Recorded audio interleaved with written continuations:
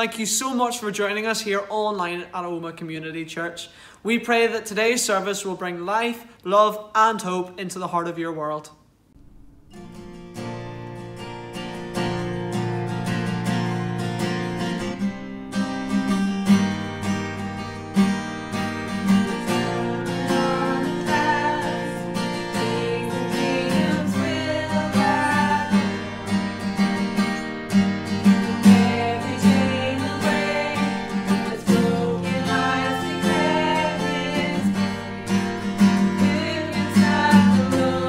Lord.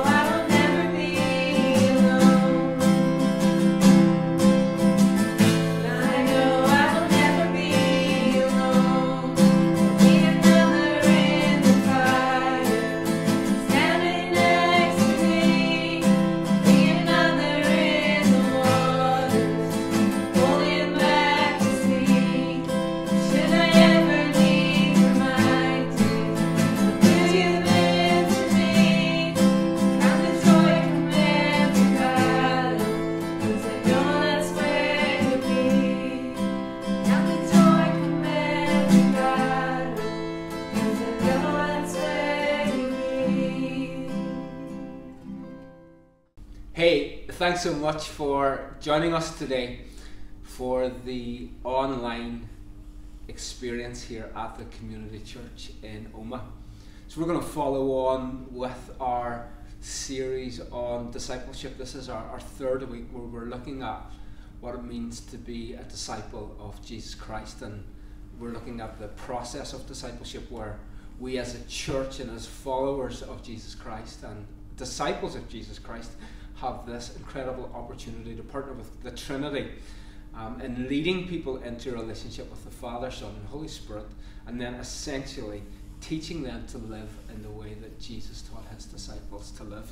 So I want to read to you in a moment from the Apostle Peter's first letter to the church, and we're going to go through a couple of verses from the first chapter of his first letter in the hope that we will be encouraged in our walk with God and our walk to God, that we will be encouraged to be the men and the women of God that Jesus died for us to become, and to live the life worthy of the sacrifice that Jesus made on our behalf, where he calls us to holiness, where he calls us to a pathway of purpose, and where he calls us to make a significant impact for the kingdom of God in our spheres of influence. So if you want to read along with me today, we're going to read 1 Peter, or 1 Peter chapter 1, verses 13 right through to the end of the chapter, verse 25.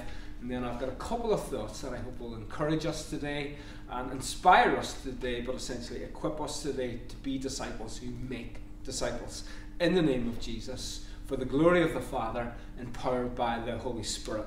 And so Peter writes this, and he says, therefore, verse 13, chapter 1, therefore prepare your minds for action.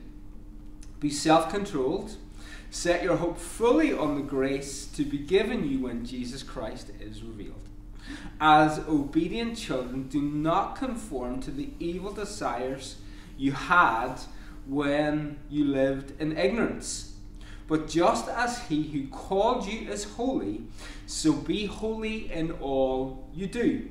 For it is written, be holy, because I am holy.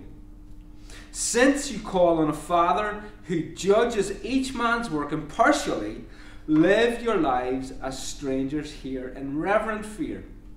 For you know that it was not with perishable things such as silver or gold that you were redeemed from the empty way of life handed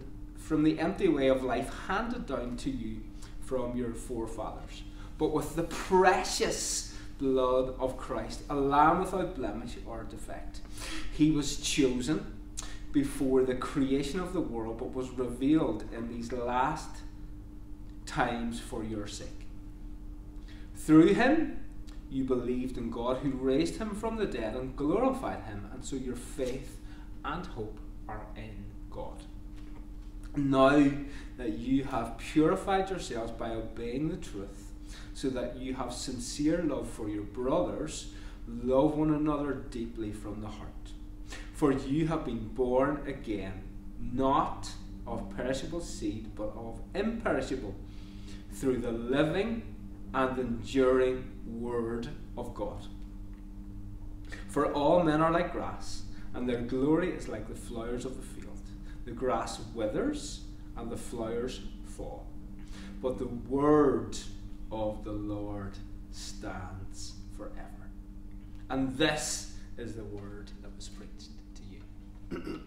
So Peter, incredible apostle, incredible disciple. Some of you will be familiar with the character and the person of Peter.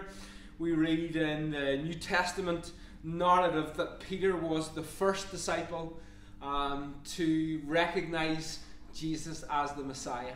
We know that from the New Testament narrative that Peter walked on water. He's the only man that has been documented outside of Jesus to walk on water. We know that Peter denied Jesus in the build-up to the crucifixion. We know that God, Jesus, and redeemed Jesus by giving him an opportunity to testify and recognize who he was after he had resurrected. We know that Peter, if we look in the book of Acts, preached some incredible sermons highlighting the goodness of God, the power of God, the sovereignty of God, the glory of God. And now we see that he also has written some incredible letters to encourage the church, to equip the church, to empower the church, to live the lives worthy of the calling that they have received, to be the people that Jesus died for us to become, to be the church, the bride that actually Jesus wants us to be. And so, incredible rich tapestry that we've just looked at, all kind of encompassed around Peter's encouragement to us to be holy. A.W. Tozer, in his book, The Knowledge of the Holy, writes this. He says, what comes into our minds when we think about God is the most important thing about us. The history of mankind will probably show that no one has ever risen above its religion, and man's spiritual history will positively demonstrate that no religion has ever been greater than its idea of God. Worship is pure or base as the worshipper entertains high or low thoughts of God. So for this reason, Tozer goes on to say, the gravest question before the church is always God himself, and the most pertinent fact about any man is not what he at any given time may say or do, but what he in his deep heart conceives God to be like. We tend by a secret law of the soul to move towards our mental image of God. And so the kind of the undercurrent of Peter's writings, the motivation behind Peter's writings is really being driven by his desire for us to recognize God as Messiah, for us to recognize Jesus as the Christ, as the one true living God, and then to allow everything that we do to flow from that recognition and that understanding of who God is and who God was and what it means for us to be in relationship with him. Peter walked the earth with Jesus, and he wants us to recognize what is available to us as we walk the earth with Jesus as well. Eugene Peterson encapsulates verses 13 to 16 in what we just read like this in the Message. He says, so roll up your sleeves, get your head in the game, be totally ready to receive the gift that's coming when Jesus arrives. He says, don't lazily slip back into those old grooves of evil, doing just what you feel like doing. You didn't know any better then, and now you do. And as obedient children, let yourselves be pulled into a way of life shaped by God's life, a life that is energetic and blazing with holiness. For God said, I am holy, you be holy. So I believe that God is holy. That means that he is set apart, that he is pure, that he is blameless, that he is perfect, and that he is complete. And that is what he calls us into, and that is what he makes available to us. We know that if we read the letter to the Hebrew church in 10:10, that by Christ's sacrifice we have been made perfect and holy. So in other words, when God looks at us, he sees us through the lens of his Son, perfect and holy, and then through the power of the Holy Spirit, he sets us apart, he makes us pure, he makes us blameless, he makes us perfect, and he makes us complete through the process of sanctification, allowing us to become Christ-like. And so I think that we make the mistake in the 21st century in the church of looking at holiness purely through that lens, forgetting that yes, there's a transformation process that takes place, but as we are being sanctified, as we are being renewed, as we are being made new, as we are born again, there's also then an onus on us through our holiness to live a life that is holy. And I think for so many of us, we make the mistake of thinking that God is only interested in what we don't do. And we forget that actually our holiness God is interested in what we do as well. And God calls us to love, He calls us to sacrifice, He calls us to service, and He calls us to dedicate our lives to Him in service through sacrifice, in love, and with love, filled with His love. So when Peter is writing to the church, and when Peter is saying, therefore prepare yourself, or when he's saying, so roll your sleeves up, as Eugene Peterson says, there's this understanding that when the early church would have read this for the first time, when they were saying, get ready, be prepared, it would have been in the context of their reading and their writing and their understanding that there was work to do, and that they would be being prepared for the work to do. That they would have been rolling their sleeves up, or pulling up their socks, or rolling up their sleeves in the best possible sense to get ready for the task in hand. And so for us as disciples, it's not enough for us to think about our behaviour in such a way that we think of the things that we can't do or that we shouldn't do, but we should also, in our holiness as disciples, be preoccupied with thinking about the things that God wants us to do as well. And when we think about the things that God wants us to do, when we think about the lives that God wants us to live, we got to go back to the teachings of Jesus. And if we can look in Matthew chapter 10 verse 8, Jesus is very clear about what He expects for us in our holiness. Matthew chapter 10 verse 8 says this: heal the sick, raise the dead, cleanse those who have leprosy, drive out demons. Freely you have received, so freely give. And so the hallmarks, the life of a disciple is marked with those who are preoccupied with praying for the healing of the sick. For those who are preoccupied with the supernatural activity of raising the dead. For those who are preoccupied with reaching out to the disenfranchised, the disconnected, and to cleanse those who have leprosy. And for those who are preoccupied with the supernatural activity of driving out demons, and then those who are generous in their giving and who are committed to a life of giving, to love, to sacrifice, to service, and to dedicate their lives to the things of God in the name of God, all for the glory of God, empowered by the Spirit of God. Heal the sick, raise the dead, cleanse those who have leprosy, and drive out demons. Then to give generously with everything that we have, because we have freely received. Peter says it in his writing. He said, what we have been given has been given to us not because of our ancestors, because of the goodness of God. What we have received was not given to us because of silver. It was given to us because of the goodness of God. And through the goodness of God, God asks us to release His goodness into those around us by living holy. We are called to be different.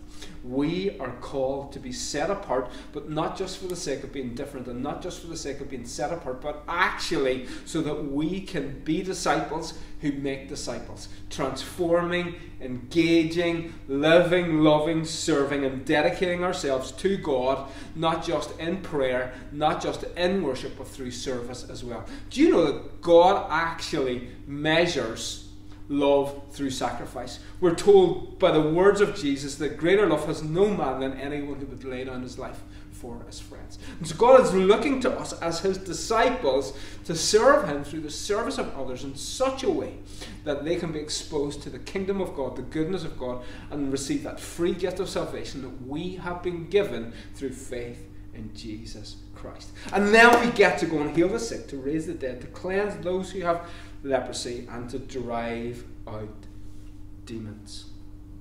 We see in verses 18 through to 21 that we have been given this incredible, beautiful thing through faith in Jesus Christ. And because of that, our faith is in Jesus Christ. We're told, if we look at the scripture of what we've just read, that our future is in Jesus Christ.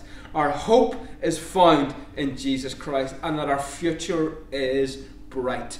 You will have heard me say this over and over and over again, that for Oma, for the church, for us as individuals, and for us corporately, our future is brighter than the darkness of our past. I believe with all of my heart that that is the message that God has given His church, that we have got a bright future, not just in this life, but in the next as well. But we find ourselves situated locally right now, knowing that our faith is in Jesus Christ. As disciples, our hope is in Jesus Christ, and as a result of that, our future is brighter than the darkness of our past.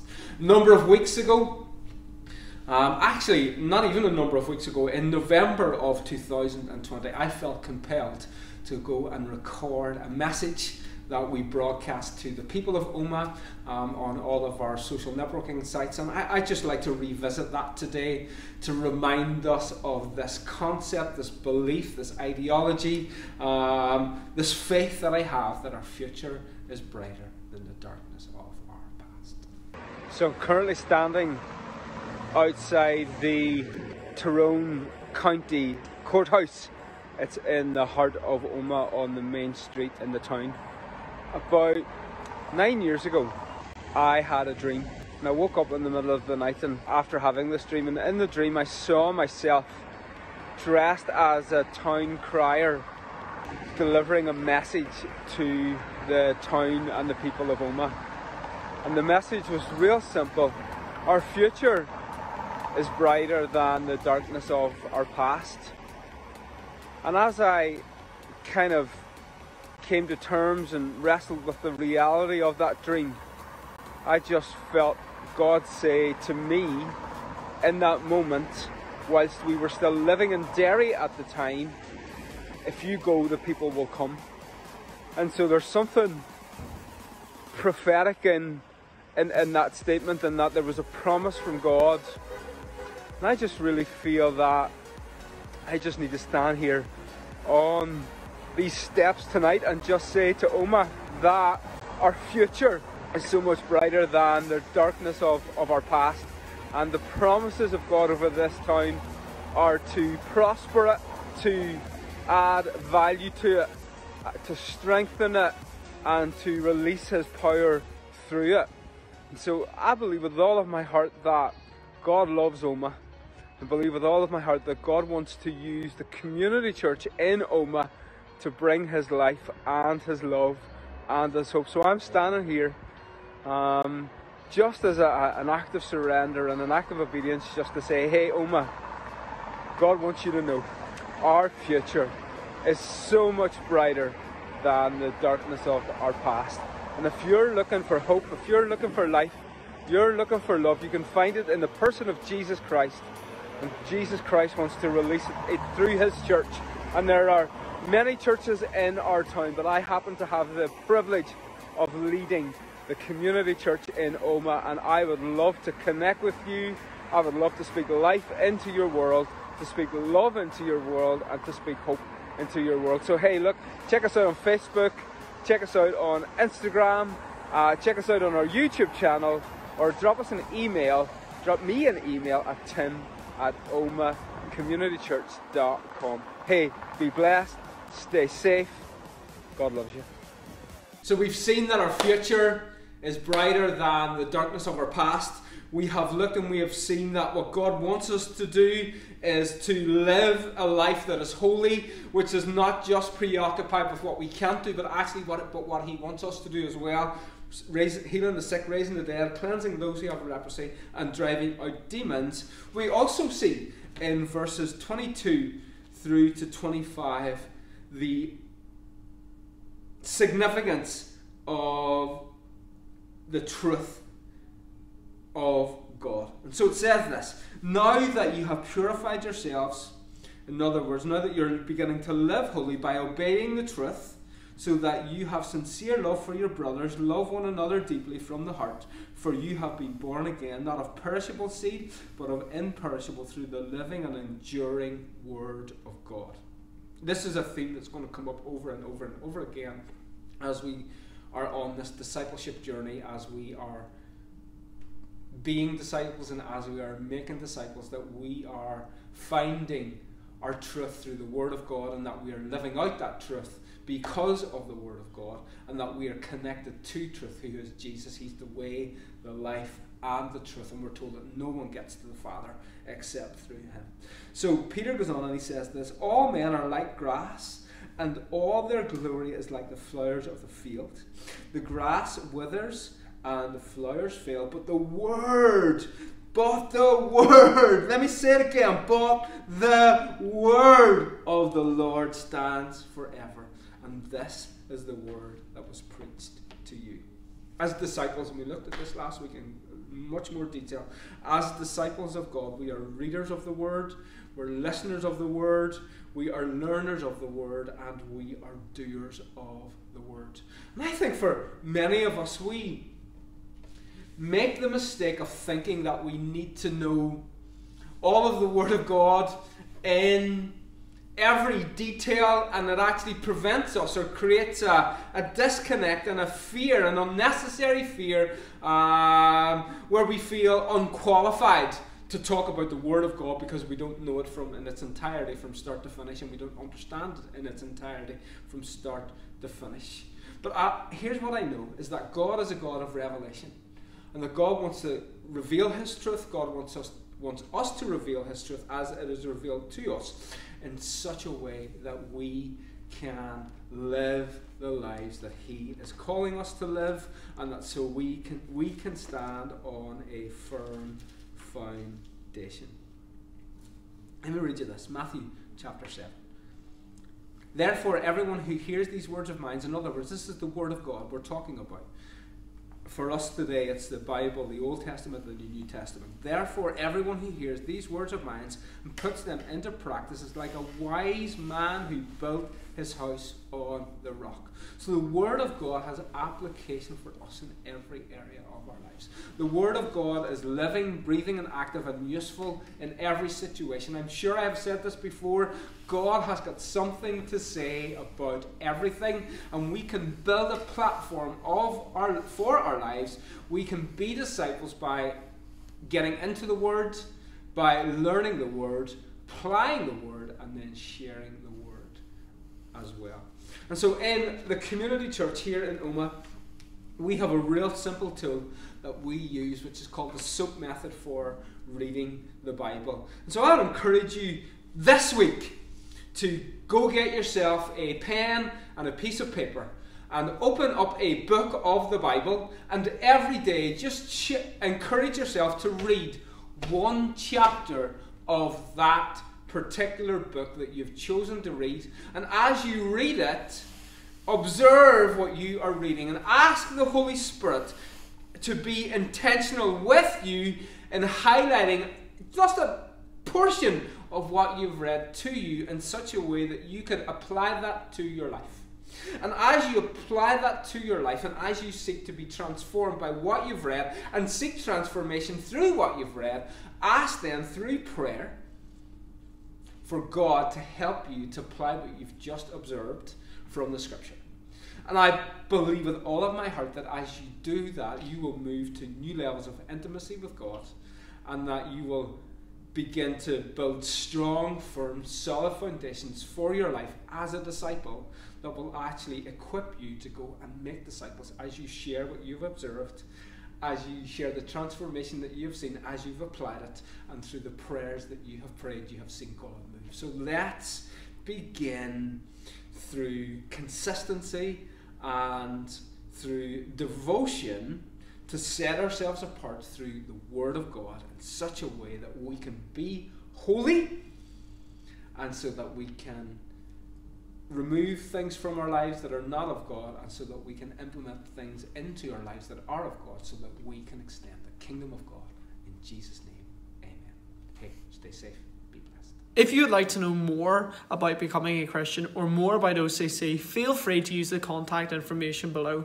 If you have any prayer requests, praise reports, physical needs or pastoral needs, please reach out and we'd love to help you in any way we can.